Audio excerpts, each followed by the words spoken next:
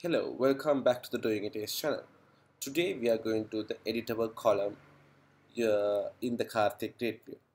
So first we need to install this Karthik Yii2 editable. So let's go into our terminal and install that.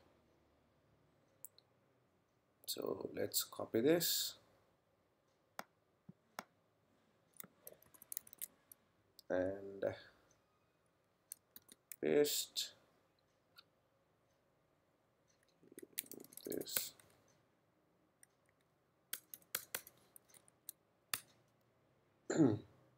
Okay, so that's updating and that's installing. Whilst it's doing that, let's make the changes into our file.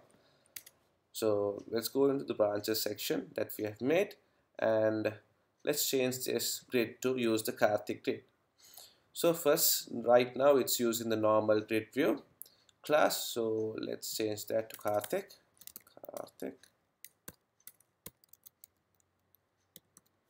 Okay, next. Yes, let's check. Okay, so this is asking for a PDF export functionality. We don't want that right now actually. So we'll change that, make the export to false, so that disable everything. So property export to false. Okay, next I'm going to set the physics to true. So this is the way that you should use physics with the Karthik grid. So when we are using that way, please remove the physics begin and end. Otherwise you will get errors. Okay, so it won't, I mean not errors actually, it won't work properly. So that's that. So let's check this. Okay, now I'm going to use the editable column class to create our first column in the grid view.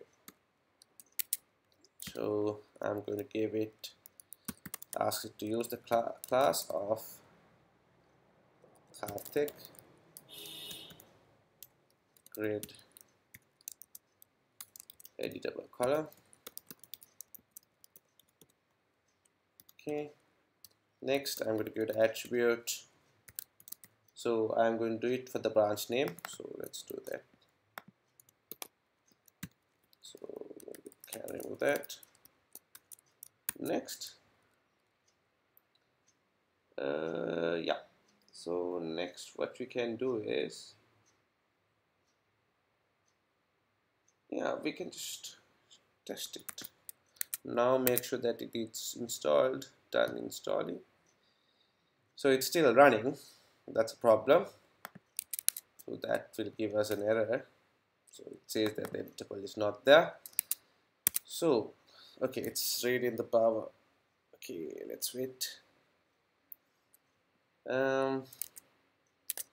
So what else can we do? Okay, so there are other properties that you wish, if you wish to know. So right now it says branch name, so it's going to, we can change the header name if you want, give it something else. You can say branch. We have other properties like we can set the value manually,